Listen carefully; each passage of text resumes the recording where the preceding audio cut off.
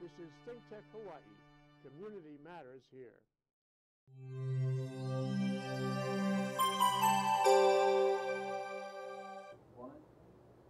Okay, we're back. Just in case you were wondering, yes, we are here. ThinkTech. Community matters. We care about the community, and it matters. With a double entendre, yeah.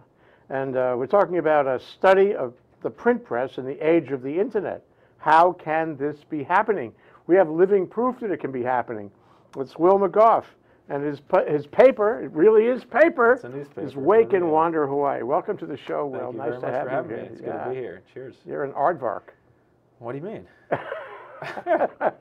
You're standing alone. You're an island in the storm.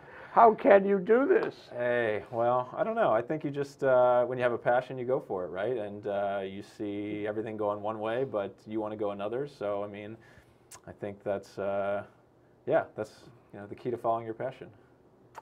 You know, there's a lesson here, and it goes way beyond the media and newspapers and internet. It's about your passion.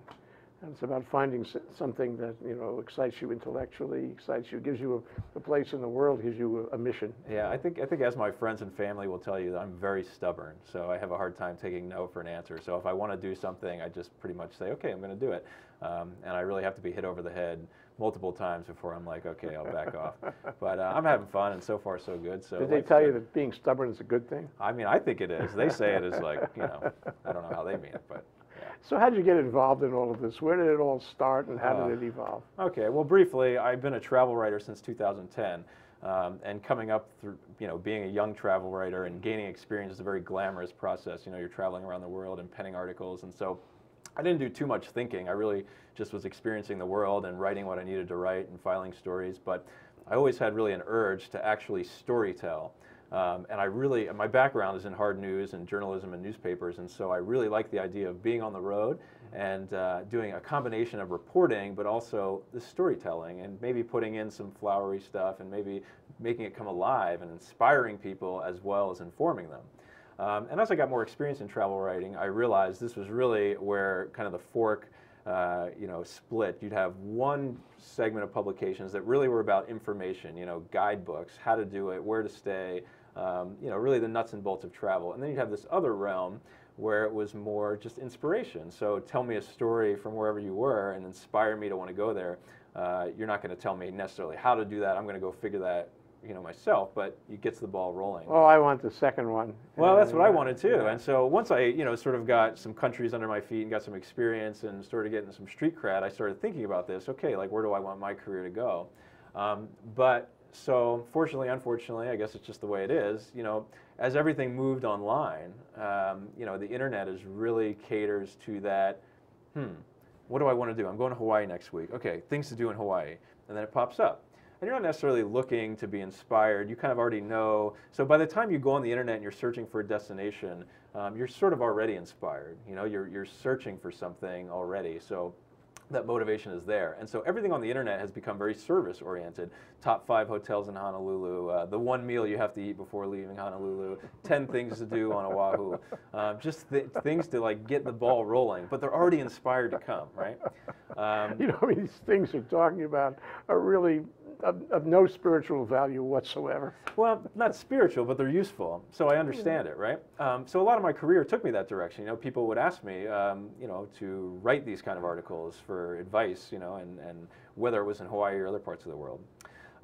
And so I did that for a few years, but I just had this urge, to write more and to write these stories. Some of my best stories on the road, I couldn't necessarily sell because people were like, yeah, well, okay. And so there were a few outlets where I could get the bigger, the more meaningful stories in it, but it was just getting less and less and less. And so when I decided to move to Hawaii full time, I had been out here a bunch for work. I was really inspired by the destination here and just the Hawaiian way of life and all the culture and stories. And I thought to myself, okay, I can do this stuff for a living. I can write these kind of servicey things, and I can get my occasional inspirational story in, or I can just, start to build my own path and start to say, okay, like, I think people want to read stories that I like, and okay, maybe they're not going to do so well online, and we could talk about why they wouldn't do well online later, but, maybe there are people out there, and so maybe I just need to create something so they can do it. And despite what everyone says, people still do read paper. You know, people read books all the time. People read newspapers all the time. Certainly trends will tell you it's going this direction, but people read it, you know, like, I mean, okay, so they do. So if I just put something in front of them, will they take it, and will they read it, and will they like it? Will they? Well, okay, so far so good. I mean, you know, we've been around for a while, and I think so, and I get a lot of good feedback, and so that's really came up. I just thought to myself, okay, I want to do something my way, and I'm tired of getting rejected by editors, and online is not really my thing. I'm kind of an old soul in that way, and I like the idea of having something, and I think that's just the best vehicle to give someone a longer story that they really sit with a cup of coffee with, or with a beer, or somehow the morning breakfast and the coffee, it all comes together with the paper. The paper. Or just get home from work, you know, you crack your beer, you sit down, okay, what am I going to do for the next 10 minutes before my show starts? It's on the coffee table, you know, it's on the bus, it's wherever, you know, on an airplane. Exercise my mind, yeah. And so I want to read a story, and I think, you know, it's on the nightstand, it takes you a month. So that's the basis. I wanted more out of my writing, and I couldn't really find somebody that would take it enough, and so I said, okay, that's it. I'm just gonna do it. Yeah, and that's the substance, I think, from what you described before, of the article in the Civil Beat a couple of weeks ago by Brett Opegard about you and about your passion. Yeah. You know, he asked, I mean, a very flattering question. You know, he came and followed me on my paper route, and so I have about 70 locations on the island where I drop this baby off, and I do it all out of the back of my car, and so.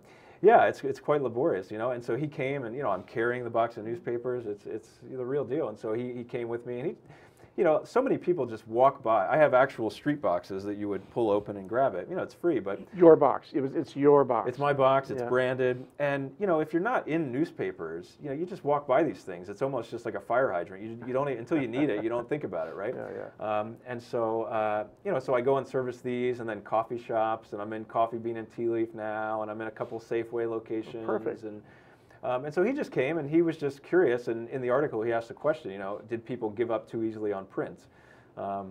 And he never really gave an answer, but he just, you know, was very flattering, cited me as one example of, okay, here's somebody trying to still make it work. Yeah. But maybe the question is kind of assumes that people did give up on print. Maybe you don't agree with that. Did they give up on print? Well, I think in a way, so. Okay, so I guess it also depends on which markets you look in, but sticking to travel, you know, that's kind of my expertise. You know, there are a lot of still, you know, there are cool independent publications out there, but generally speaking, you know, as newspapers have scaled back, travel sections have gone away.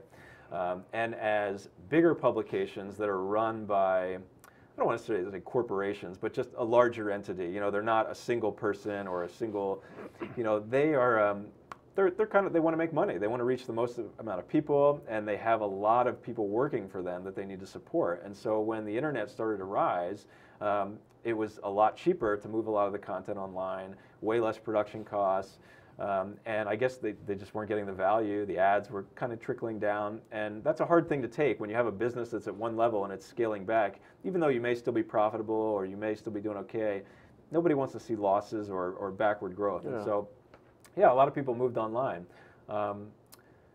Okay, so let's talk about what this is now. Okay.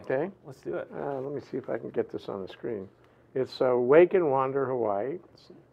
It's not on the internet.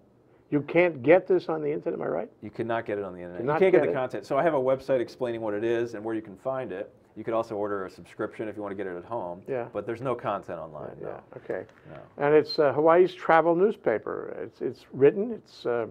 It's printed. Yep. And it's distributed here in Hawaii. That's correct. Yeah. It's printed by the Hawaii Hochi, right? Hawaii Hochi, which is right down the block, isn't it? It's very close to a studio here. Yeah. And that's been published for way over 100 years. They've been doing their things for a long time. They've been very good to me, and it was great to work with them. And yeah, and so. And it's in English. So anyway, this is light paper. It's not glossy. No. Okay, but it doesn't have to be glossy. I don't think it does. And in fact, you know, some of those glossy magazines, you wonder when you open them, am I paying for this? Yeah, well, you know, half the time they have this big, beautiful layout with glossy paper, and then they have a gutter with separating the big picture, you know, when you open the story. And now those things have become, I mean, they're so expensive to produce. You open it, and I challenge you to pick up a magazine somewhere and just put it on your counter and open it and see if you can open to a story. I bet you it takes you 4 or 5 tries before you land on some content. You're going to land on a watch ad or, you know, something. It's all ads, you know, and it just disappoints me. So there's no ads in here. There are ads, but okay. So let's one thing at a time. Okay. Talk about the business model here. Yeah. Okay. So I decided to go with the newspaper and everything because I wanted something that was grab and go. I didn't want this big, you know, and A, it's cheaper to produce, but B, I wanted something grab and go where you can take it off the street, put it in your purse or your bag, and, you know, you get home and there it is. And I wanted to focus, yeah, we have pictures, but I don't need to be like, you know, some, you know, amazing photographer. You know, I'm a writer, and so I want to portray my stories, and I want you to be into the words, and the pictures there support that, not to be the main show, right? We do have ads, but I do combine some of my online experience. So now it's hard to make money online, and that's why a lot of people that have gone that way are you know, kind of churning through mud right now. But one of the great things that come online is this idea of sponsored content, you know, and a lot of publications do this now where they will sell space that may be for editorial, and they kind of dress it up to look like editorial, but it's really a paid-for content. But it doesn't present as an ad, it presents as content. It presents as content, but it is, you know, has to be labeled as, okay, this is an ad. What do you label it? What do you call it? Or sponsored. So my strategy is... Sponsored sidebar. Correct. A sponsored sidebar. So, that's creative. So my main ad that I do is I want to sell a sponsored sidebar, as I call it. And so what I want to do, so if I have a story about, let's say, Maui, okay, and it's all about something that I did there, I want to find somebody to sell that sidebar to that can piggyback off the content of the article. So if you're reading this about Maui and now all of a sudden you're inspired to be there, now the sidebar is going to be, yeah, it's paid for, but now it's a useful column about, for in this example, Island Air. So I partner with them. So now if I'm talking about one of the islands that they fly to, okay, now how do you want to get to Maui from here? Okay, well, here's all the information you need from Island Air. And I work with them to develop content that's useful for the reader. So when you're opening it, it doesn't jump out as an ad. And I'm not trying to deceive anybody. It's labeled. I work with companies that I believe in and that I think are good and that are providing great services. And they're supporting you. And then they're supporting me. And then we all win. Like all 3 people win. They get their message across. I get some support. And the readers get some useful information as well. And not just, say, a used car ad or a watch ad or something that has nothing to do with travel. Yeah. So I try and work with people only in the travel or that extension of those industries to be in. And if it's an industry that offends you for some reason, you're not going to deal with them yet. I mean, if it's a company that I don't believe in, if it's somebody, yeah, that it's like, you know, I'm not just going to work with a nobody. I mean, I'm going to go vet them. Say like a hiking company on Oahu wanted to be in, and you know, I would have to go and vet them and see them because I'm not going to recommend somebody that I don't know, even if they're going to try and pay me money. You know, I want the integrity of my publication to be there. This is not a fling I'm trying to have. So this is it's real content. That's what it amounts to. It's real content. Stuff. Yeah. That's like a lot of our shows. It's real content. I mean, we don't take any money, but it's real content. Even though we're talking about one company, even though we're talking about one magazine, for example, even though we're talking about Wake and Wander Hawaii, and we want to promote you because you're a valuable phenomenon in our community. And before we go to the break, I just want to visit this one thing. You're the one-man band. I mean, there's few of you left in the entrepreneurial world. You write, you research it, you go out and report, get facts, and talk to people. You write it, you take the pictures. I'm a little surprised you don't print it like with a Gutenberg printer and, you know, a press in the back room, but you use local Times Hochi. And then you go out and on your little car or bike, you deliver it. So it's a completely integrated one-man band. That's fabulous. Nobody does it anymore. I mean, it strikes me it's a model out of another time.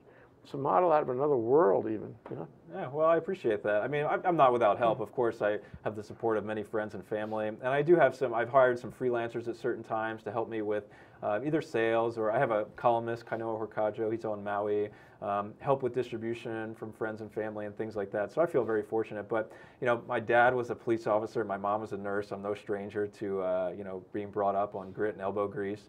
And I think when you have a dream, you just make it happen. At least that's the way I see it. Yeah. I came here, you know, I don't have a lot of money. I've always been a writer. I'm never going to make a lot of money being a writer. And so to start a publication, I mean, okay, I could somehow try and find an investor to get $20,000, $30,000, $40,000 and then be in debt and be under all this stress. I said, or I can just, you know, I like doing it, so let me just do it. You know, I'm interested in it. And I think when you have this is the new model for print, in my opinion.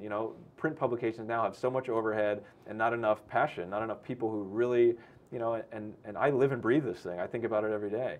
And so I hope that comes through. Well, it comes through to me. It comes through to them, I'm sure. Okay. Let's take a short break. Okay, that's Will McGough, and it's Wake and Wander Hawaii. We're talking about, this is really profound. We're talking about a study of print press in the age of the internet.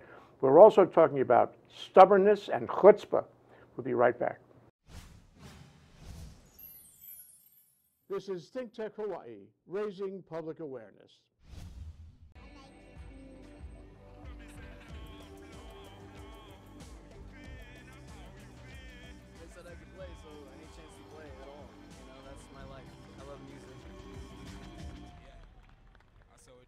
Some say scuba divers are the poor man's astronaut. At DiveHeart, we believe that to be true. We say forget the moon. DiveHeart can help children, adults, and veterans of all abilities escape gravity right here on Earth. Search diveheart.org and imagine the possibilities in your life. You can be the greatest, you can be the best, you can be the king, come banging on your chest. You can beat the world, you can beat the war. You could talk to God, go banging on his door. You can throw your hands up, you can beat the clock. You can move a mountain, you can break rocks. You can be a master, don't wait for luck. Dedicate yourself and you can find yourself. Stand in the Hall of Fame, and the world's gonna know your name. Bingo. I told you we'd come back, and we did come back. That's Will McGough, Wake and Wander Hawaii, an example of print press in the age of the internet, and trying to figure out what makes it tick, what makes him tick, how this actually works, and what it can teach us, not only about the media, about news, about consumption of news, but about ourselves and where we fit and where we see things. So I guess I'm interested in, before even we get to what's in the paper, where'd you learn to write? So I was an engineer in college. I started out as an engineering program at Virginia Tech. Yeah, and I was just a kid. I was good at math in high school. I had no idea what I wanted to do, blah, blah, blah. And about halfway through college, I realized I had this love affair with writing that I didn't even realize. I'd be in class and scribbling, poems or songs or little phrases in the sides of my notebooks, and it took a few years for it to click. So in college, I interned for newspapers and did all that kind of stuff. And then I went to grad school. I got a master's in journalism at Temple University. From engineering to journalism. Yeah, I know, right? I know, right? So, hey, that's what happens. I think that's what college is for. You figure out who you are. And what's it like to love writing? What is it like? You're in a world of the written word and the spoken word. You must have a different perception of the world this way, no? Yeah, it's a very beautiful and torturous relationship, For me, it's always been really a push and pull thing. Sometimes I can sit down and it just flows through me and I just feel it and it just comes out on the page. It's just in my head. You hear it. You hear it in your like head. It's a lightning bolt, Yeah. And then sometimes it's like banging my head against my wall. I can't for the life of me put together two sentences that I think's good. Is that writer's cramp? It's just something that I've always dealt with, and people call it writer's block or this or that, and there's always advice out there on how to deal with it, but it's just, for me, it's like some days you got it and some days you don't, and it's just the ebb and flow, and but it teaches you to be sort of resilient, you get beat down one day and then you come back the next day and you do it, and I think that's just taught me a lot especially helping me starting this business and going through ups and downs. So what are your basic principles in putting an article together? For as an example, in my own view, no extra adjectives, what's the word I'm looking for? No over the top, just a facts man with the well-chosen words. That's me. Yeah. What are your principles? So, let's see. I think the year was 2012, maybe 2011. I got fired from a job at a writing center at Santa Barbara City College, and because I guess I'm not meant for academic, but I was, kids would come in, and these are, in college kids, and they couldn't write because they were so hung up on all the rules, right? And so they would come in and ask like, oh, I don't understand thesis statement, or I don't understand the Oxford comma. And so I would give advice like, hey, whenever you want the reader to pause, just put a comma, and get on with it. Because these kids, they're so hung up on the rules that they just can't get over it to just, write it. They can talk, but putting it on paper.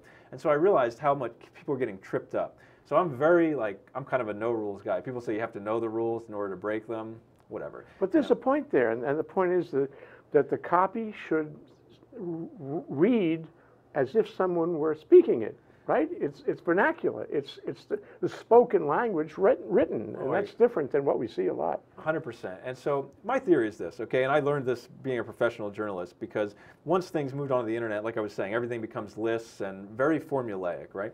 And so anybody can do that. You know, you don't, if you're a writer, if you're not a writer, I mean, you can construct the list and you can follow a format. You can do basic journalism. You know, you can learn how to do that in a few weeks. But as a writer, the one thing you have that makes you unique and unlike anybody else is your voice. So once you stop writing in your voice and you say, okay, I'll do it your way, then you devalue yourself. You take away everything that you have that separates you from somebody else. So my opinion, and how I do this magazine and how I try and do all of my work when I can, is I say, I don't really care how you want me to do it. I'm going to do it my way. Yeah. And if you don't like it, cool, go read something else. Yeah. But there's going to be enough people out there that are going to like my voice. And that's what's going to make me different from anybody else. And that's my best advice for young writers. It's stop doing it everybody else's way. You know, find your way and stick to it. So if I asked you what your way was, could you define it? Could you describe it? Could you give me a statement of what it is and what it should be looking for? I mean, I think it's changed as I've grown, and I think that's totally natural, you know. I think whatever I'm hung up on at a certain time, you know, and that's changed over the years. But I just want to tell a good, honest story. And in travel, most of the time, the story, what I think I'm going to write about, I end up finding something else, you know, something else happens. And so I like to do a narrative tale that really brings myself in the story, but not look at me like a selfie, like, hey, here I am. It's see through me, you know, kind of see through me. And as you read more of what I write, and as you follow my publication or my career, I hope that you'll begin to get me a little bit.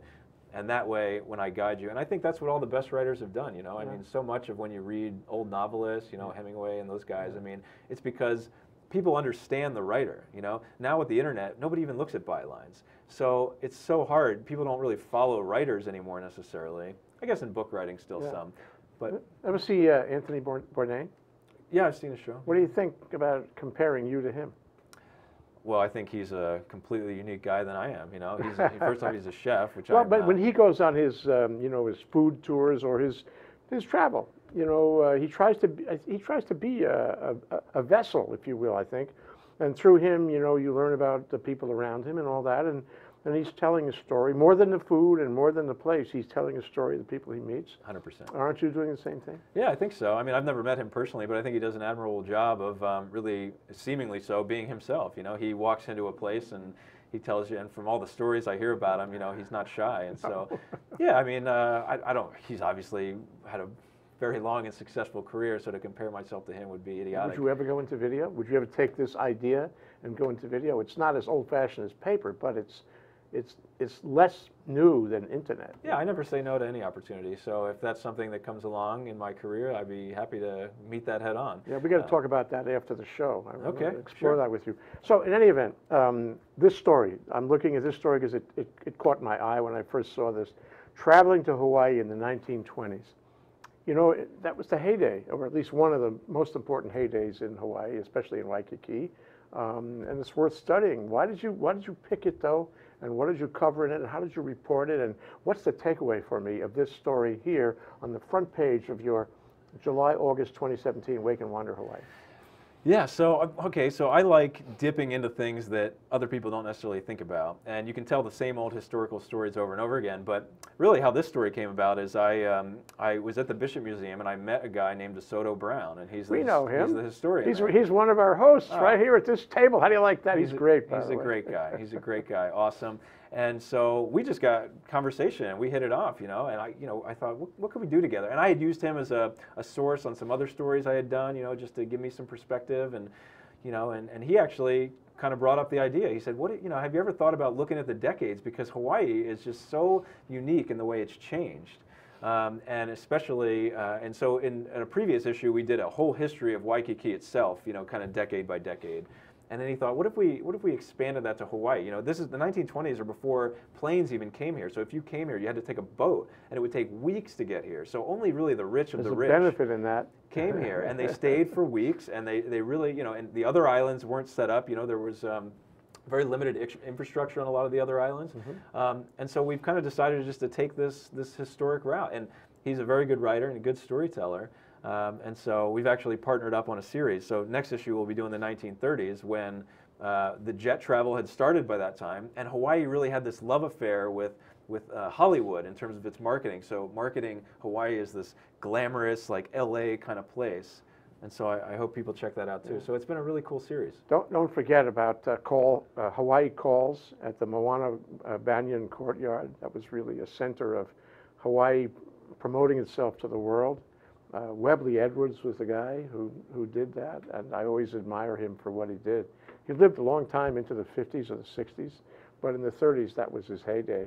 You know, with the Hapa music, playing it for the world, hooking up national, international radio hookups to play. It was something else. Part of that. Like you and DeSoto would have a lot to talk about. Yeah, sure. I'm sure he knows about that. Yeah. So in a story like this, of course, it's historical and it's nostalgic and it's educational for people who don't really know too much about the history in that period.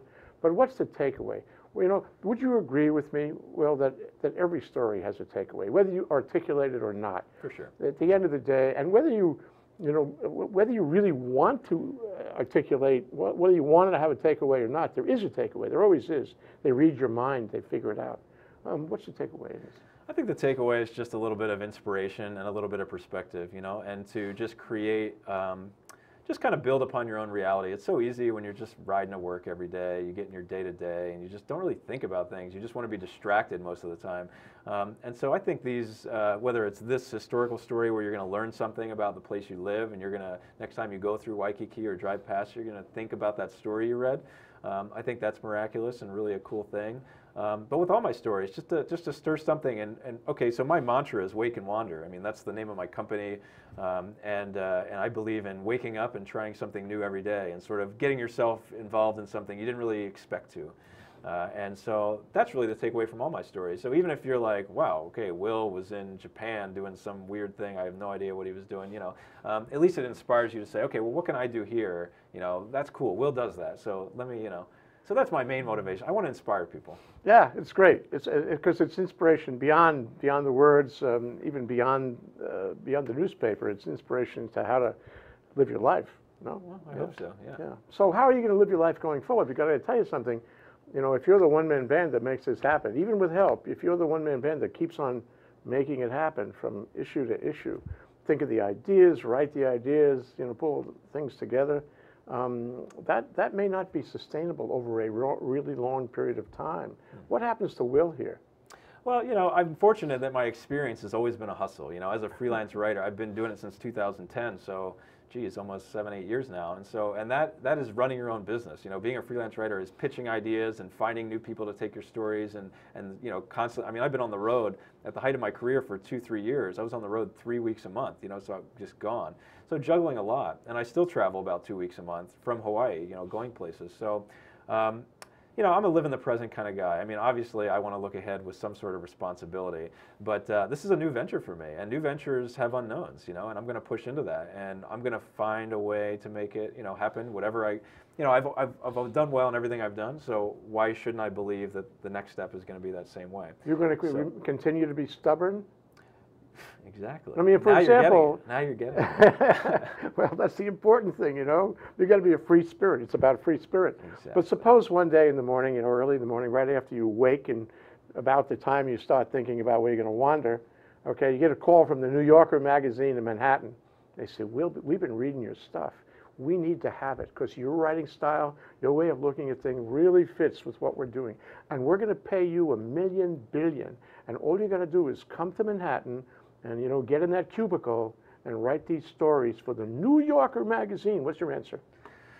Whew, well, I'm not a cubicle guy, and I'm not a big fan of New York, so I like to visit New York, but I don't think I live there. You know, I mean, like I said, I mean, you know, things change, and maybe opportunities come, and I'll consider them all, but right now I really love what I'm doing, and I think it's, I feel really lucky. You know, and the great thing we have about, just for me, I feel overly lucky. I'm college educated. You know, when I travel to some poorer countries, you know, you see people that really don't have opportunity. And so, you know, okay, maybe I'm not a millionaire and you know, people have this or that, and I'm not writing for the New Yorker, but I'm enjoying my life and I have opportunity. And so I'm a pretty happy guy. Okay.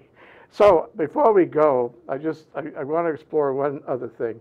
So it's possible for me to get a subscription to this, not just pick it up at a restaurant, you know, in a free bin. I guess the bin is free, huh? Yeah, yeah. Okay, or on the street bin is free. Yep. But suppose I want to have a reliable subscription where you can come on your car or your bike and deliver to me every month or two. So how do I do that? And you're probably going to tell me I have to go to the website. So in order to get the print press, I have to go on the internet and sign up. Ironic, am I right? It's ironic. Hey, I'm using, the internet's not bad. I think it's a useful tool. But okay, so here's the deal. I'm in about 70 locations on Oahu.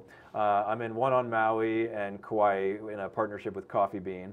But most of the stuff's here, so it's about 70 locations. It's free everywhere except at the airport, Honolulu Airport. We have 4 stores there where it's sold for $3. So you can support me there. Otherwise, you're right, you can get it for free. But if you want to support me, or you just, you don't feel like going to grab it, you can go onto the website, wakeandwanderhawaii.com, and sign up for home delivery. For people that live on the island, it's $30 a year. If you're on the mainland, it's $50 a year. And that money goes to me and to help the production, and honestly, most of it goes to postage to mail it to you, so I don't really make a ton off of it. But, I want to get people interested in writing again, and I think there people are. And, print has such an advantage over internet that I think print people have lost their mojo. We can put a box anywhere we want on the street. What industry can just put their product wherever they want it? That street corner, boom, right? And as the internet's taken over, print's just sort of backed off. They haven't said, okay, you know what? I'm going to market myself. You'll see all my newspaper boxes. We have stickers with our slogans on it. I'm trying to fight back a little bit. I'm just trying to make it fun, and I'm having a lot of fun doing it. So I hope that people pick it up, more so than subscribing or anything. I just hope they read it and say, okay, this is pretty cool. Yeah, be part of that. That's right. Will McGough, thank you so much, for having Will. me. Great Appreciate it. discussion. Wish you well. All right.